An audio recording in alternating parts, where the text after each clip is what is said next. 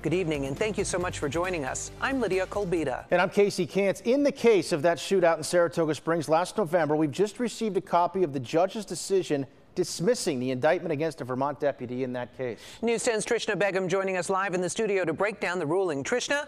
Lydia and Casey, in this 30-page decision that I'm still combing through, Judge James Murphy lays out why he decided to dismiss this case. Murphy stating that the grand jury proceedings were flawed and unfair. Caselnova was indicted on 8 counts, including attempted murder, stemming from a shootout in downtown Saratoga Springs last November.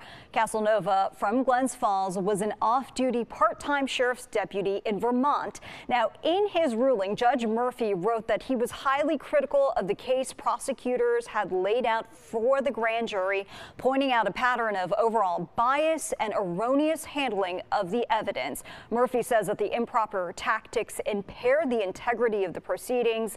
As examples, he cited improper narratives of what transpired that night, improper speculation by witnesses. But the most troubling part, he said, was the withholding of Uber video evidence from Caselnova, despite letting Alex Colon, who was with the group from Utica, watch it as he testified in front of the grand jury.